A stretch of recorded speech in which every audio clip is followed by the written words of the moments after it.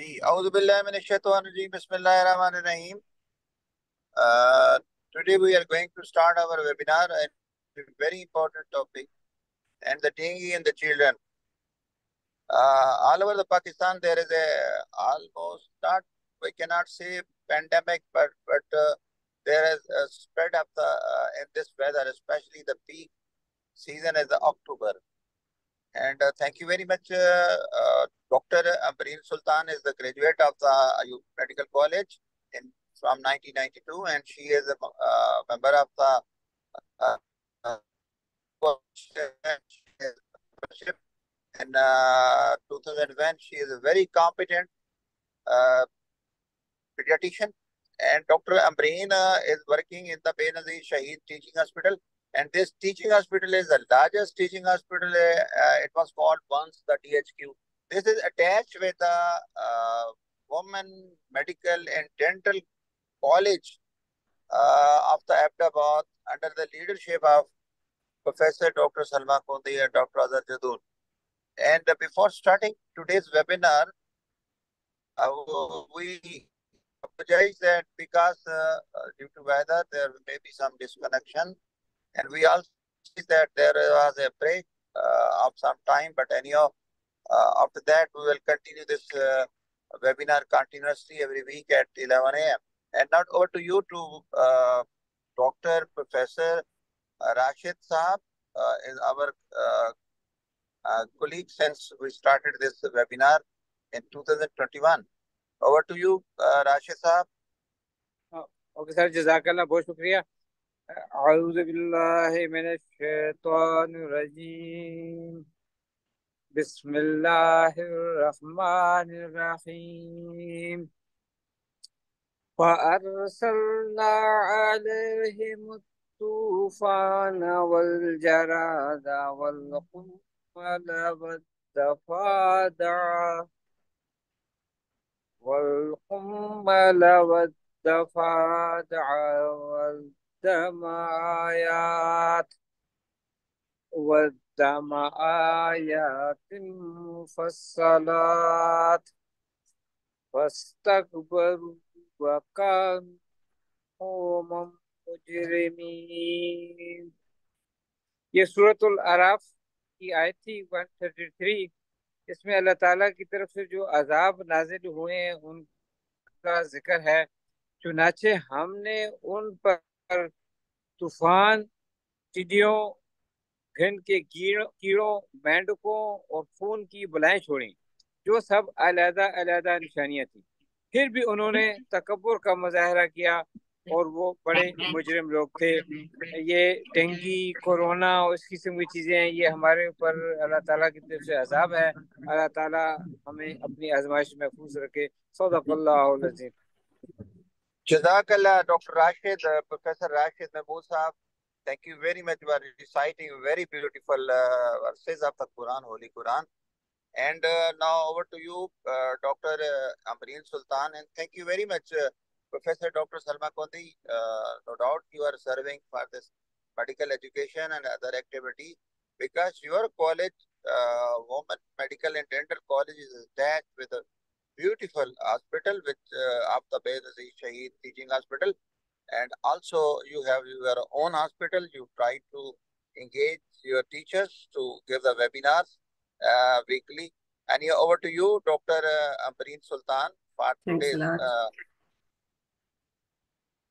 Thanks very much. Thanks very much for this nice introduction. Today's topic is dengue infection in children. I apologize for quality of my voice because I'm full of cold, but I'll try my best to convey the message. This will be the outline of my webinar. There has been alternative names of dengue fever in the past, like breakbone fever, Philippine hemorrhagic fever, dengue shock syndrome, Thai hemorrhagic fever, and Singapore hemorrhagic fever. If you look into the history, dengue epidemics are known to have occurred over the last 3 centuries in tropical, subtropical, and temperate zones. The first epidemic of dengue was recorded in 1635 in French West Indies. Rush described about breakbone fever in Philadelphia in 1780. The first recorded outbreak of dengue hemorrhagic fever occurred in Australia in 1897. Similar disease was found in Greece in 1928 and in Taiwan in 1931. First confirmed epidemic of dengue hemorrhagic fever was recorded in Philippines in 1953 till 1954. Now it's prevalent in India, Indonesia, Myanmar, Sri Lanka, countries of West Pacific region, and in Pakistan since 1980s onward. This is epidemiology of dengue fever. There are 2.5 billion people at risk worldwide, 50 million new cases annually worldwide, 500,000 patients are hospitalized every year, and 2.5% of the affected patients die. This is a bit blurred picture of the world map. I could only get this one. I apologize for that. So these yellow areas are areas infested with Aedes aegypti, and red areas are areas with Aedes aegypti and dengue epidemic activity. So this area is occupied by China, Pakistan, India, and Bangladesh. And this is the area occupied by Africa, and this is South America. So these are the countries where this disease has got high prevalence. I've got this map for year 2022 for Pakistan, when there was a flood, and these blue areas show the flood activity. And if you can see the maximum number of cases which were in the flooded area, which correlates with the infection of dengue fever and production or spread of Aedes aegypti. Then second number was Punjab, then Khyber Pakhtunkhwa, and then Balochistan. I've got this IDS RS system, which is public health section for notification of dengue fever. And I've got this data from January till November. So these are the high risk area, and this is the data showing that Peshawar has maximum number of cases since January, which is 1,211. Then is Mansehra, and then third number is for Abbottabad. And then if you look at the rest of the cities, the number is decreasing. So up till now, we have got total number of 3,487 patients, confirmed patients of dengue this year in Khyber Pakhtunkhwa. This table underneath shows the data admitted patients for November 7th. So we had one patient in a youth teaching hospital, Abbottabad, one at Benazir Bhutto Shaheed Hospital, Abbottabad on 7th of November, and one at DHQ Hospital, Nowshera. This is the map of Khyber Pakhtunkhwa, and it shows total confirmed cases of between January 1st, 2024 till 7th of November. And the high risk area where more than 500 cases were reported during this time was Peshawar. Then moderate risk was Abbottabad, Mansehra, and Mardan. And if you look at this map underneath it, this shows the confirmed cases in week 44, which is from 28th of October till November of 3rd November of 2024. So we have got more than 50 cases in Nowshera and Peshawar and Abbottabad. And then moderate risk is for Mansehra, Mardan, and Charsada. So this data shows that how closely this disease is monitored in our province as well as in rest of the provinces of Pakistan. Now, introduction of dengue virus. It is an arbovirus. There are 4 antigenic types. We all know dengue 1, 2, 3, and 4. It is transmitted by 2 types of mosquitoes, Aedes aegypti and Aedes albopictus, which is a daytime biting mosquito. All 4 virus types have been recovered from it. Dengue 2 and 3 virus strains are associated with a particularly severe clinical syndrome. This is the dengue virus. So there is a single-stranded RNA in the center, and then there's capsid protein, and this is the outer structure of the virus. Vector is mosquitoes of the Stegomyia family, which are Aedes aegypti and Aedes albopictus. These mosquitoes also transmit Zika virus, yellow fever virus, chikungunya virus, and malaria parasite. So this is the picture of both types. They have got striped legs. These mosquitoes breed in fresh water that is stored for drinking, bathing, rainwater collected in any container. Dengue outbreaks in areas infested with Aedes aegypti may be explosive. Up to 70 to 80% of population may be involved. Most of the disease occurs in older children and adults. Now, dengue fever is a benign syndrome caused by dengue virus and is characterized by high-grade fever, myalgia, arthralgia, rash, leukopenia, and lymph node enlargement. Dengue should be suspected when a high fever is accompanied by two of the symptoms in the early febrile phase, which are severe headache, retroorbital pain, muscle and joint pain, nausea, vomiting, lymphadenopathy, and rash. Dengue hemorrhagic fever is a severe fatal febrile disease characterized by fever for 2 to 7 days. Then there are hemorrhagic manifestation, may be minor or major, thrombocytopenia less than 100,000 per millimeter cube, and there should be evidence of increased capillary permeability by raised hematocrit above 20% of the baseline, and then pleural effusion and ascites. Hypoalbuminemia could be present.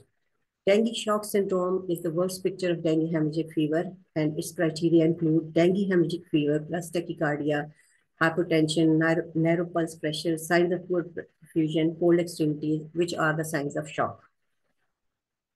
This is classification of WHO done in 2009 according to the severity. So WHO has classified into dengue without warning signs, dengue with warning signs, and then severe dengue.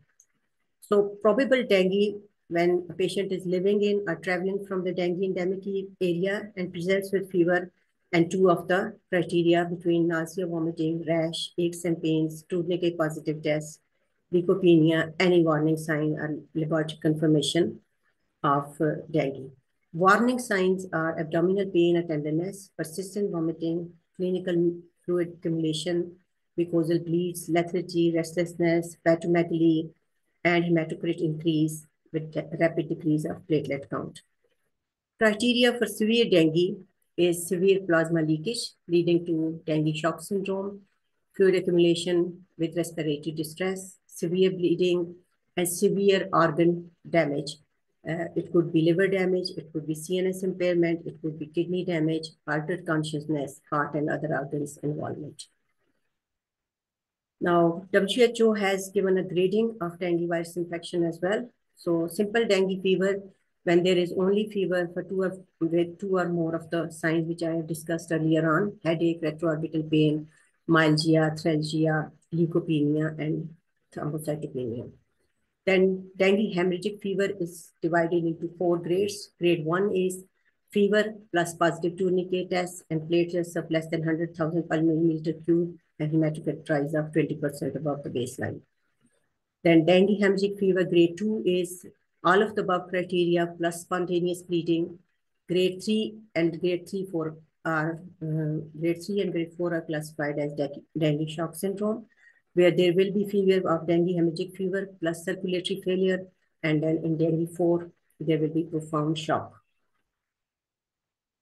Now, natural course of the dengue viral infection. It's good to know that 80 to 90% of cases will remain asymptomatic and undiagnosed.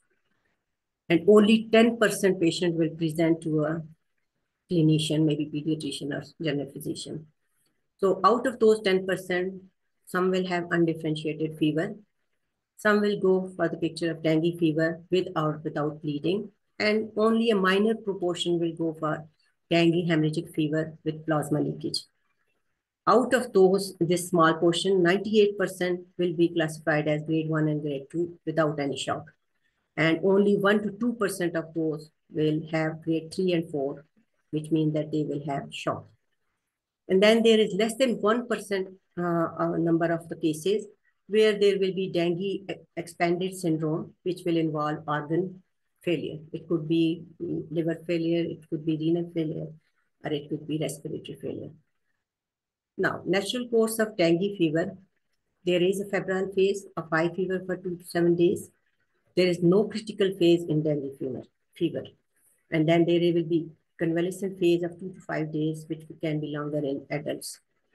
Natural course of dengue hemorrhagic fever will have febrile phase similar to the dengue fever, but then there will be a critical phase of plasma leakage, which lasts for 24 to 48 hours, usually on day 5 and day 6, but it could be earliest on day 3.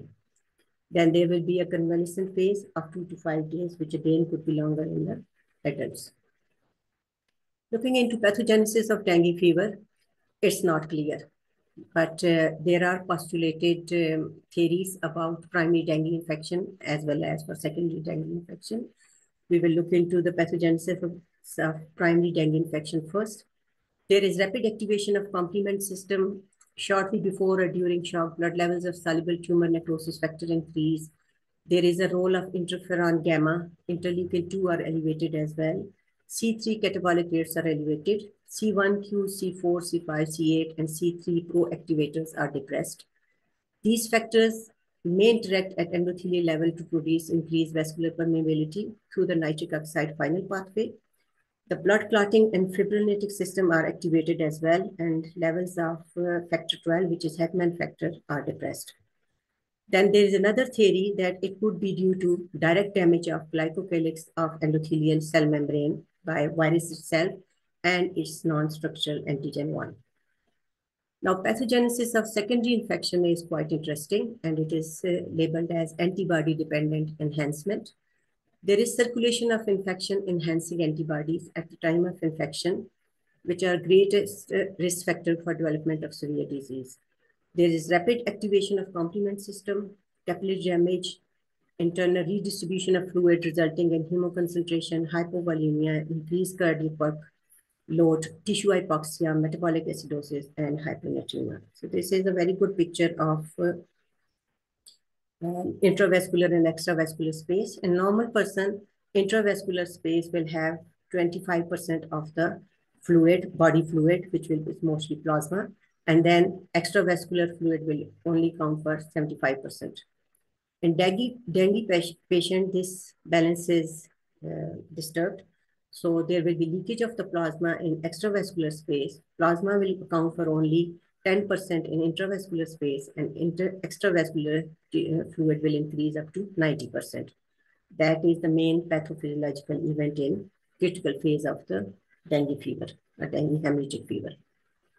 Severity of disease depends on age, previous infection, virus strain. Dengue virus 1 strain results in a minor illness as compared to dengue 2, dengue 3, and dengue 4. Post genetics matter. Pre-existing anti-dengue antibodies have got an effect, and maternal antibodies in the infants.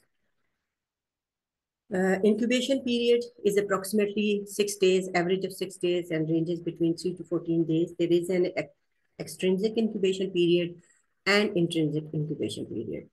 So as a dengue virus infected person is bitten by the mosquito, that mosquito will ingest dengue virus meal, and then dengue virus will replicate in the mosquito for 8 to 12 days before being able to transmit virus to the next person. When another person is bitten by the infected mosquito, then dengue virus is transmitted to that person, and it replicates that human for 3 to 14 days before the onset of symptoms. Clinical features in young children: the disease may be undifferentiated, are characterized by fever for 1 to 5 days. They will only experience symptoms similar to those of common cold and gastroenteritis. In older children and adults, there is sudden onset of fever with temperature rise of up to 40 degrees centigrade, usually accompanied by frontal or retroorbital pain, particularly when the pressure is applied to the eyes. There is severe back pain because its name is breakbone fever. A rash occurs in approximately 50 to 80%. It could be simple flushed skin, or it could be Isle of Whites in the Red Sea, whose picture I will show you in next slides. Later in the course of illness, there could be a measles-like rash, which could be maculopapular, and there could be hemorrhagic manifestations like petechiae. Dengue in infants differs from the adult presentation. Fits are more common. Leukocytosis is present rather than leukopenia. They are more prone to electrolyte imbalance, particularly of sodium. Upper respiratory and GI features predominate, more prone to plasma leak, but for shorter duration. Hepatomegaly and deranged LFTs are more common in infants. So this is the diagrammatic representation of dengue fever symptoms. So in the febrile phase, fever, headache, mouth and nose bleeding, muscle and joint pains, vomiting, rash, and diarrhea. In critical phase, there could be hypertension, pleural effusion, ascites, gastrointestinal bleeding. And recovery phase, there could be altered level of consciousness, fierce itching, and slow heart rate. This is the typical rash of eyes of white in Red Sea. This is the picture showing how to perform capillary refill time. It is basically done by applying pressure to the nail for 5 seconds until the nail blanches. And then it is released and you count number of seconds, what time the color reappears, pink color reappears. Pink color should reappear before you count less than 2, or it should be less than 2 seconds. If it is 2 seconds or more, then it means there is delayed capillary refill, and it's a very good measure of peripheral perfusion and evidence of shock. Investigations, full blood count as a baseline for hemoglobin level, TLC, DLC platelets, and hematocrit. PCR is diagnostic test which could be performed in first 3 days. It's 100% sensitive and specific, but it is not available here for technical reasons as well as for the reason of cost. Then second best available test to us is NS1 antigen detection. It could be detected in first 5 days of the illness. Its sensitivity is 60 to 90%. And then dengue antibodies. IgM is detectable on 5 to 6 days after the onset of illness, and dengue and IgG is available on day 14 of illness in primary infection and day 2 in the secondary infection. Then chest x-rays, ultrasound abdomen in chest, serum cholesterol, and albumin. I've recorded a little video for NS1 antigen strip immunochromatography test to show you. So this is a finger prick test at bedside level. Finger is pricked, and then small dropper, blood is sucked. This drop of blood is inserted into this strip, a device, and then 1 drop of buffer is added. You have to wait for 10 minutes, but I won't go that long.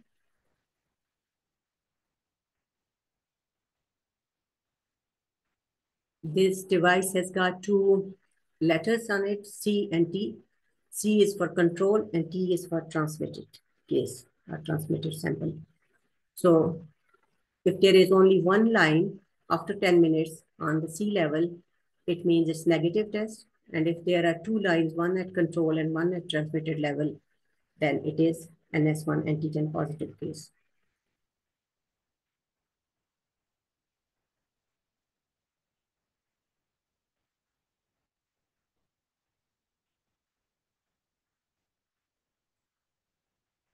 So 1 line has appeared here at control level, but there is no line at the T level. So it's a negative NS1 antigen test. So I actually waited for 10 minutes, but I won't go that long here in this presentation.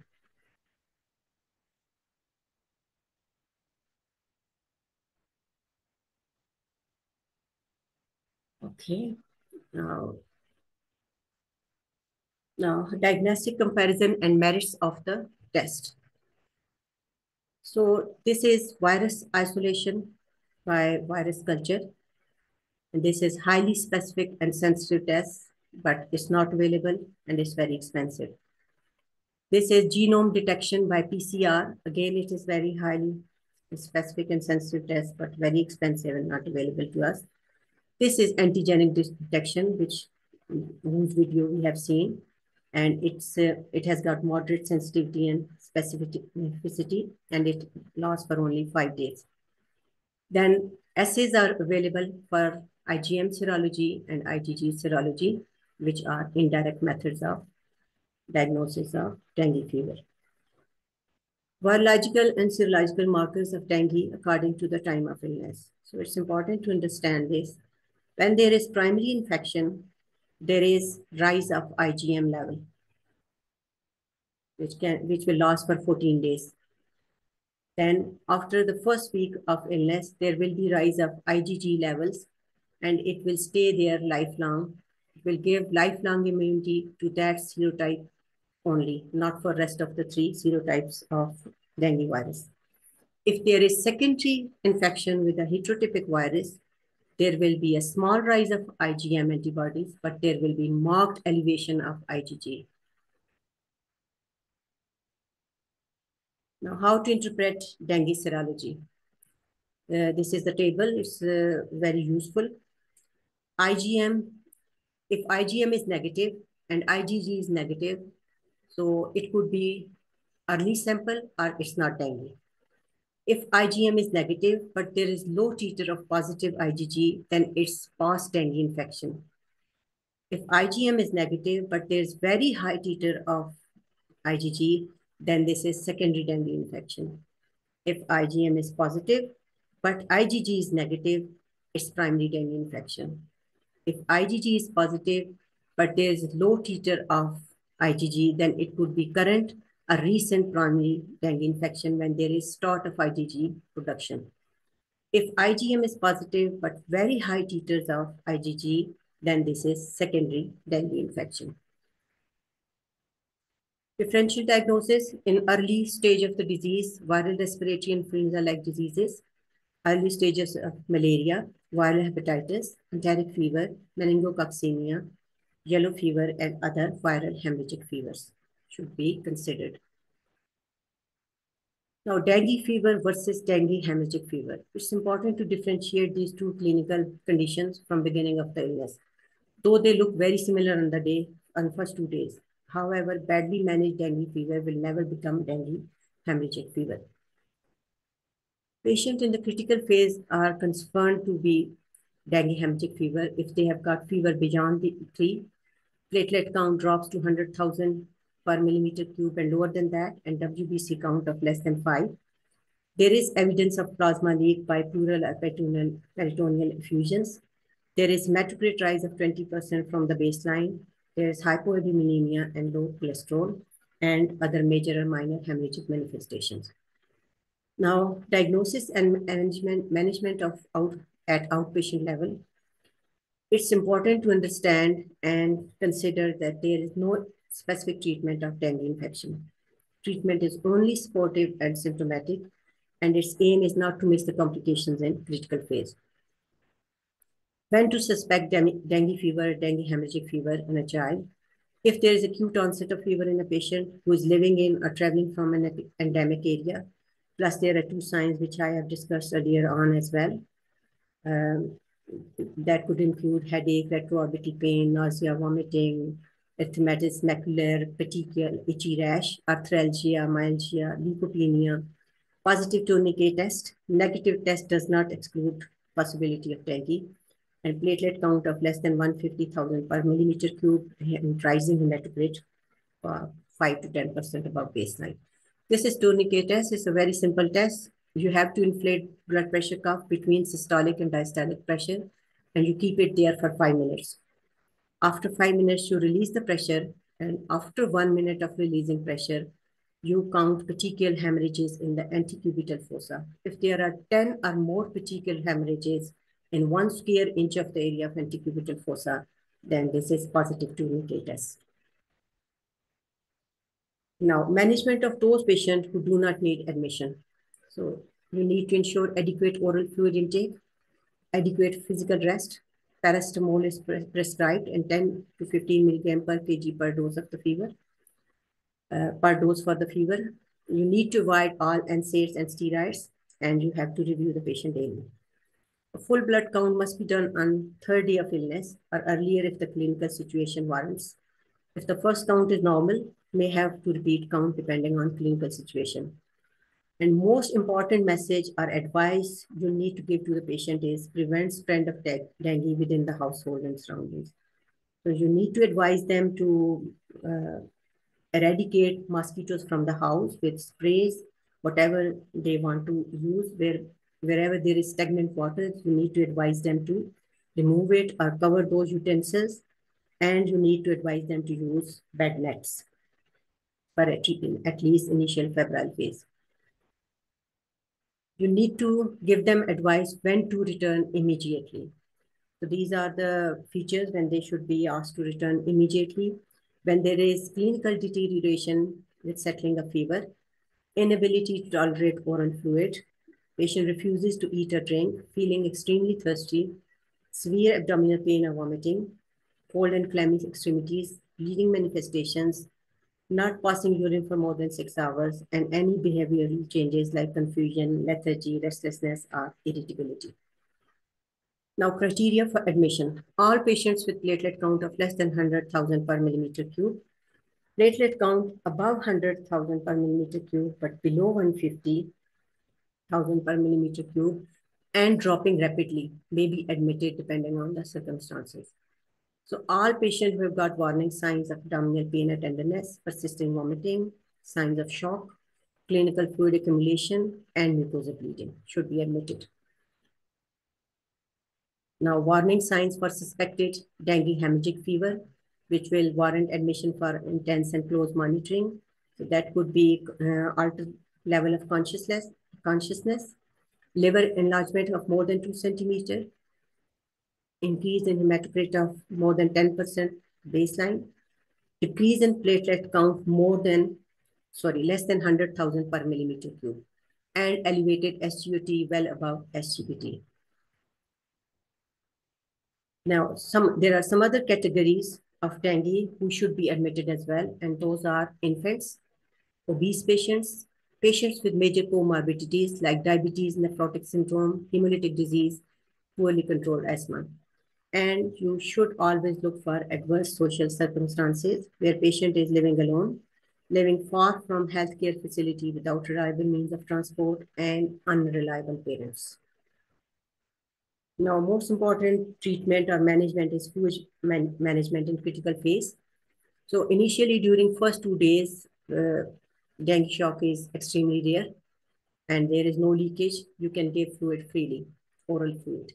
Give the normal maintenance or more as replacement if there is vomiting and diarrhea, and give electrolyte solution rather than plain water, which means ORS. In critical phase, which will start after day 3, then patient may start leaking anytime. Now, don't ask to drink plenty of fluids. There is some role of fluid restriction. Look for signs of leaking, like platelet dropping of below 100,000 per millimeter cube. It's important to note that critical phase is only 48 hours. So final outcome, morbidity, mortality will largely depend on fluid management of critical phase. How to confirm that patient is in critical phase? So there will be evidence of leaking from pleural effusions and in ascites in the peritoneal cavities. Edema, facial puffiness, leg, arm swelling are not suggestive of leaking, but are suggestive of fluid overload. Then you can perform right lateral decubitus chest X-ray, ultrasound of chest and abdomen, serum albumin levels below 3.5 gram percent, and serum cholesterol level below than 100 milligram percent. So this is right decubitus chest X-ray, which shows an accumulation of fluid, and this is in the pleural cavity. Now, you can identify leak phase by using clinical parameters. This is the chart, which is provided by WHO. Obviously, if you are admitting a patient with dengue hemorrhagic fever, you have to have 4-hourly vital recordings. So it is recording temperature, heart rate, capillary fill time, blood pressure, pulse pressure, and respiratory rate. And if you can see here, pulse pressure was 50 initially and is dropping continuously until this arrow points to 25 and 20. And then heart rate is increasing from baseline to 96 and so on. So this is the point where there is narrowing of pulse pressure and there is leak phase. When to suspect significant occult bleeding, if hematocrit is not as high as expected for the degree of shock to be explained by plasma leakage alone. A drop in hematocrit without clinical improvement despite adequate fluid replacement. Severe metabolic acidosis and end organ dysfunction despite adequate fluid replacement. So these are the cases It means that if your patient is not responding to your adequate fluid management, then you must suspect that there is some complication, and commonly it could be occult bleeding. Now, fluid management in dengue. Once patient is in critical phase, total fluids are calculated as maintenance fluid plus 5% of deficit over the entire critical phase of 48 hours. This is how you calculate total fluids for critical phase. Initial of these calculation of fluid is the same as you calculate maintenance fluid for anybody. It doesn't matter what is the age, what is the weight of the patient. So it counts for adults as well as for children as well. For first 100 ml per kg, you always give, for first 10 kgs, you always give 100 ml per kg. For next 10 kgs, you give 50 ml per kg. And for rest of the balance weight, whatever it is, you give 20 ml per kg. This is normal calculation of maintenance fluid in anybody. And for critical period of dengue fever, you add 5% of body weight, which is equal to 50 ml per body weight in kgs. So what kind of fluid should be given? So you always start with crystallized, and its management is the same as for any hypovolemic shock patient. So crystallized use could be simple 9% saline, which is normal saline, or 5% dextrose plus normal saline. In less than 6 months of age, it's preferable to use 5% dextrose with half normal saline. Then in colloids, albumin, dextran 40, and Hartmann solution, these could be used. Rate of infusion of colloids should be 10 ml per kg per hour. Half bolus is given in 30 minutes. And if you are thinking that patient needs full bolus, then it should be given in 60 minutes. Colloids could be dextran-based, hydroxyethyl starch, gelatin-based solutions. So there are some advantages as well as some disadvantages of their use. Advantage is that they restore BP very fast. They restore cardiac index and reduce level of hematocrit faster than crystallized in patients with intractable shock and where pulse pressure is less than 10 millimeter of mercury. Disadvantages are that they can have an impact on coagulation. They can have allergic reaction. They can damage kidney in hypovolemic patients. They theoretically dextran binds to 1 milligram factor of coagulation, and it can impair coagulation further, but it's not observed in to have any clinical significance in fluid resuscitation of dengue fever. If patient is hemodynamically unstable with high hematocrit, so you initiate with 2 to 3 boluses of crystallide. If there is no improvement, you switch to colloid. If there is no improvement in the hemodynamic state, it is essential to consider that severe bleeding has occurred. Now, this continued algorithm of fluid management. Once you have given crystallide, then you have tried colloid, and if there is still no improvement, you consider whole blood transfusion of 10 ml per kg of packed cell volume, whole blood, or packed cell volume of 5 ml per kg. Then you must consider giving IV furosemide midway between the infusions. It's important to consider that all the boluses, blood, oral fluids are included in total fluid calculation to avoid the risk of overloading. Infusion rate of total fluid should vary from 1.5 to 7 ml per kg per hour, keeping an eye on degree of plasma leakage. Urine output should be looked at, and it should be kept between 0.5 to 1 ml per kg per hour. If heading towards fluid overload, restrict fluids. Switch to colloids if it is needed, as high rate of crystallized cannot be continued for longer hours, and there is risk of pulmonary edema. If patient is not improvement, again, consider complication. So this is a quick table of algorithm of fluid management in critical phase. So it's the same which I have described earlier on. If there is probable shock, you give 2-3 boluses of normal saline and 10% dextrose. If condition is not improvement, you go for colloids. And if even with 2-3 boluses of colloids, patient is not improvement, you think about complications and blood or packed cell transfusion. This is a calculation of fluid for a patient whose weight is 50 kg. So again, as I said, first 10 kg, 100 ml per kg, second 10 kg, 50 ml, and rest of the weight, 20 ml per kg. And 5% of body weight, 50 ml per kg. So this will be the total amount of fluid which should be given in 48 hours. Indication of furosemide, it should be given midway in the infusion of colloids in patients who are already in overload or who are likely to be overloaded depending on the previous fluids given, midway between blood transfusions, in patients with less than 0.5 ml per kg per hour of urine output despite receiving plenty of fluids and having stable BP and pulse, during recovery phase when there is pulmonary edema or fluid overload. Platelet transfusion. At the initial phase, the platelet drop of 150,000 per millimeter cube to 100,000 per millimeter cube is due to bone marrow suppression. But later, when it drops below 100,000 per millimeter cube, the cause is increased platelet consumption and bone marrow becomes hypercellular at this stage.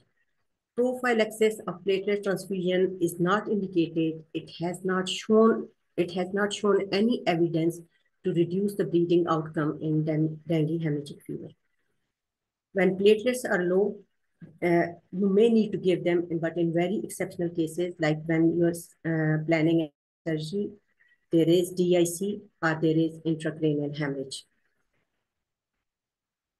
Tachycardia is an important sign which you should look for, and you should correct pulse rate with the fever.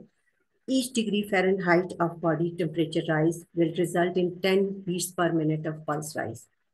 So if tachycardia is more than that adjusted for fever, you need to consider there is shock coming on, there is bleeding, there is impending respiratory failure, and there could be hypoglycemia.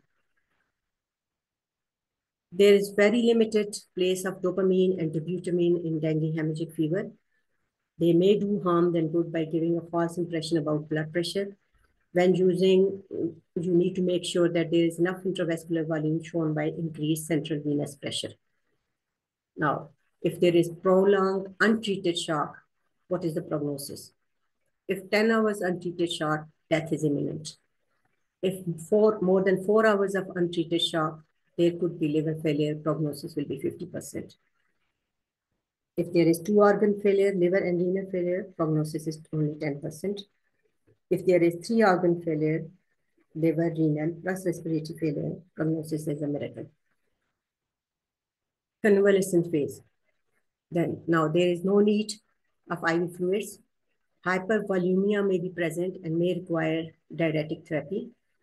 Hypokalemia should be corrected. Platelet count will increase, followed by leukocyte count increase. Hematocrit may drop further due to resorption of extracellular fluid. Convalescent pruritic rash on extremities is a sign of relief for the doctor. Now, when to discharge a patient?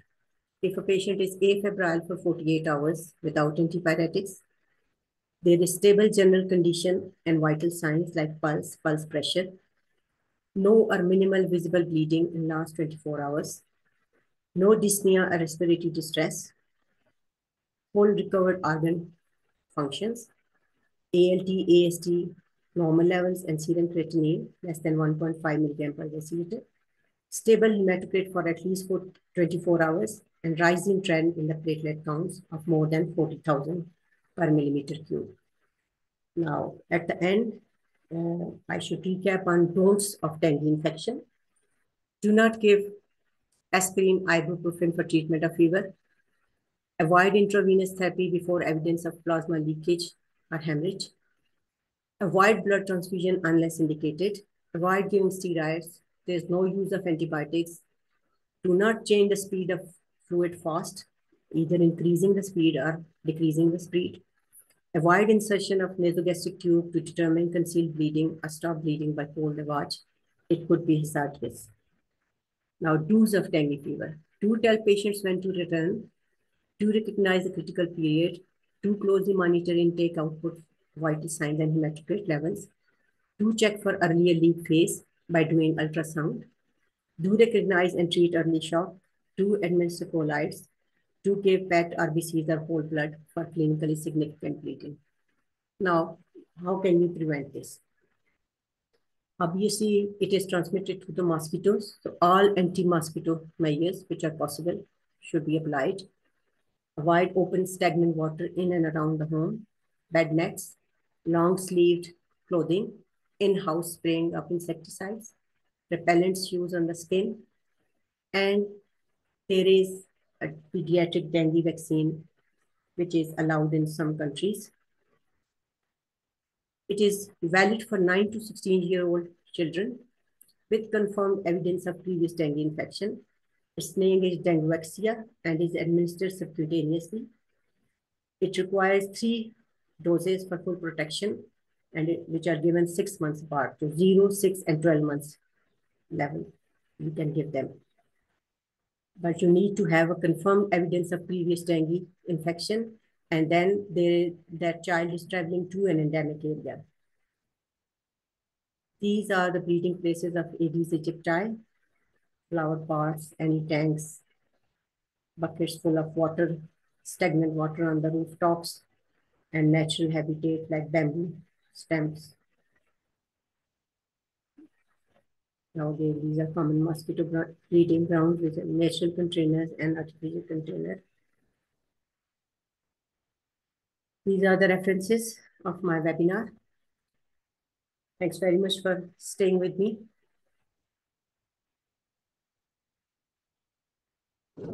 Thank you very much, Doctor. We have very thankful for your participation and very nice lecture, and especially the management of the dengue fever. I was not expecting that such dengue fever can occur in cold areas like Aptabad, Mansehra. We were thinking that this is the disease of our Multan, our Lahore, but very strange that Yes, still very there. strange. Yes. It's contrary to the temperature of uh, Hyderabad as well. if any question, if you have any question, Rashid Yes, has sir. one. I'm Dr. Rashid Mahmood. Question पूछ ले. जी please go ahead. अच्छा, 2 question हैं. मैं बीच में एक 10 minute disconnect हो गया था. अगर आपने बताए भी हैं तो जरा दोबारा बता दें. एक क्वेश्चन है, सीबीसी में मीन प्लेटलेट वॉल्यूम जो है वो उसकी कम हो तो ये हो या ज्यादा हो रहा हो, तो उसका क्या प्रेडिक्शन है और क्या मैनेजमेंट है? मीन प्लेटलेट वॉल्यूम की क्या इंपॉर्टेंस है? Platelet volume or platelet count? I think we go for नहीं platelet काउंट count. नहीं, volume. Volume MPV mean platelet volume, वो सीबीसी में नीचे लिखा होता है. I'm not aware of that, what role that platelet volume has got. I am aware of platelet count. So obviously, to look for the platelet count changes, you have to have serial blood counts. I'm sorry, I'm not aware क्योंकि of platelet इसको volume impact. मैंने इसको थोड़ा देखा था. That was कि अगर MPV जो है वो ज्यादा हो रहा है तो that is a good prognosis. अगर दिन ब दिन कम होता जा रहा है तो इसका मतलब है प्लेटलेट कम और नहीं बन रहे. ज्यादा का मतलब है कि प्लेटलेट बन के आ रहे हैं ब्लड में. तो अगर प्लेटलेट काउंट कम है और एमपीवी पिछले दिन से ज्यादा है तो probably this is So it is good first sign of increased production of platelets. इनकी Obviously, production. it is directly related to the platelet count as well. हाँ, मेरे ख्याल में शायद कोई इस किस्म की चीज है. अच्छा, दूसरा क्वेश्चन ये कि आपने कहा अभी आइबुप्रोफेन जो है वो फीवर में ना दें, तो वो व्हाट अबाउट मेफिनेमिक एसिड पोस्टान, वो बच्चों को बड़ी कम दी जाती है, तो I वो think दे that should सकते be हैं? avoided as well. That is that has got antiplatelet effect as well, so that should be avoided. That should be Steroids have avoided. got a similar So, sort of role for so if immunosuppression. fever is not controlled with paracetamol maximum dose, तो फिर क्या cold sponging करेंगे कि फिर Then क्या करें? not cold sponging. Cold sponging is banned in worldwide, so it is tepid warm water sponging. जो नीम गर्म पानी है या जो टैप वाटर है उससे आजकल स्पॉन्जिंग तो करते डॉक्टर हैं. राशिद कोल्ड स्पंजिंग जो है ना वो मना किया जाता है. बिल्कुल बैन है, बट सारी वो दुनिया में बैन है, स्वाय पाकिस्तान पे. स्वाय पाकिस्तान में मैंने अभी रिसेंटली एक पेशेंट को इमरजेंसी में करते हुए देखा कि ठंडे पानी से, तो आई वाज स्टनिश से. मैंने इसलिए क्वेश्चन रेज किया कि इसको फिर क्या करें, तो टैपेड हो से. नहीं, यू रिमूव एक्सेसिव क्लोथिंग, सिर्फ उसके ऊपर वेस्ट डॉक्टर और एक वदीद ये जो है. अनशेयर कर दें ओके जी. स्लाइड अनशेयर कर. ये Sorry, say that again, presentation please. Unshare कर दो Okay. मैडम, ये जरा अनशेयर करें ना जरा, बस ठीक है जी मैंने कर आपका। दी है। राइट। तो उसी चीज को कंटिन्यू हम कर रहे थे। मुलाजिम साहब बस ये चीज मुझे क्लियर कर दें कि ये इस डेंगू में एसजीपीटी जो है वो ज्यादा हो जाता है कई मरतबा। तो व्हाट अबाउट पैरासीटामोल? अगर एसजीपीटी एएलटी थोड़ा ज्यादा जा रहा है, 90 तक 100 तक जा रहा है, तो पैरासीटामोल उसको और चांसेस हैं कि ज्यादा, तो what to do about that patient? I think this SGBT and SGT derangement is usually in the critical phase, or which is also called defervescence phase, where fever has settled. तो उस वक्त तक आपको paracetamol की need ही खत्म हो चुकी होगी. I don't think this has got any effect on SGPT and SGOT. जी अमरीन, मेरे एक क्वेश्चन है। हमेशा जी मैम, डेंगू का कहा जाता है कि दूसरी दफा अगर डेंगू हो तो दैट इज मोर डेंजरस। ये that's दूसरी right. दफा से क्या मतलब है? कुछ महीने बाद या इवन सालों बाद अगर हो? हाँ, even अगर सालों बाद with another heterotypic virus, not the अगर same कोई strain और of the virus virus uh which was जाता है, for the primary infection. बिल्कुल इसका प्रोफेसर सलमा कुंदी ऐसा है कि अगर एक नस्ल का वायरस आया है, तो अगर किसी दूसरी नस्ल का different types of dengue viruses in Pakistan अगर कोई और नस्ल का आ जाता है, तो दैट इज द उसका वो होता है तो उसका डेंजरस होता है। लेकिन इसको का क्या कहें कि पाकिस्तान में एक ही किस्म का डेंगू है, और जो बार बार उसको फैलाता है, और वो हुकूमत ही डेंगू है जो फैलाती है, और उसके साथ कुछ और नस्ल नहीं आती, इसलिए यहाँ पर मैं कुछ जान से महफूज है। Alhamdulillah. अल्हम्दुलिल्लाह। लेकिन सर जी, कुछ तो होना चाहिए ना। एक मच्छर इतना हैवक क्रिएट कर रहा है, उसकी इरेडिकेशन के बारे में हुकूमत वक्त कुछ नहीं सोचती।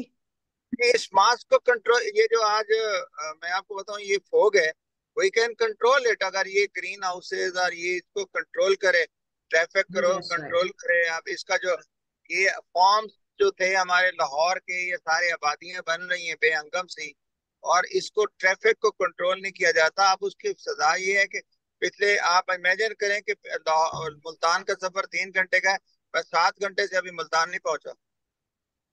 इसको ओह भी माय कंट्रोल गॉड। कर सकते, we control. Any other question? Dr. Ayub, do you have any question? Dr. Sadia, do you have any question? Thank you नहीं very सर, much, Dr. बहुत अच्छा लेक्चर समझ Thanks a आया। lot. मेरा ख्याल है मुझे तो कोई क्वेश्चन नहीं है। Thank you so much.